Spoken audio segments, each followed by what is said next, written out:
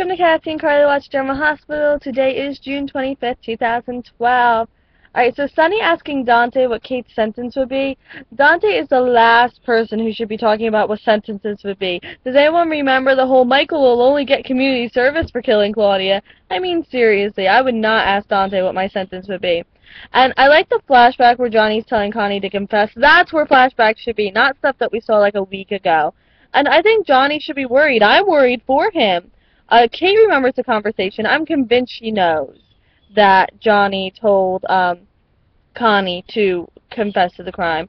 And Heather, it's the plastic knife of doom.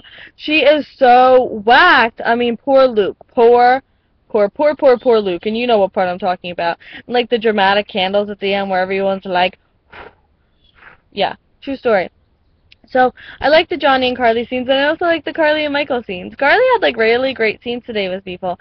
And, oh my god, Tracy is making a bigger and bigger fool of herself. Poor Tracy, like, throughout that whole time where she was telling Anna they were getting back together. I was like, no.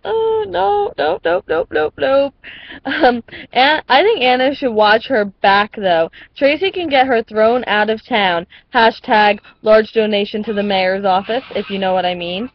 You know. That she's going to make a large donation to the mayor's office. Awkward. Anyway, okay, so today, boom, boom, boom, is the mom contribution of the day, and the cat is like, you're going to pet me. Alright, so the mom contribution of the day is, the candles were so dramatic. Who is supposed to be watching Heather? They are not doing a good job, exclamation point.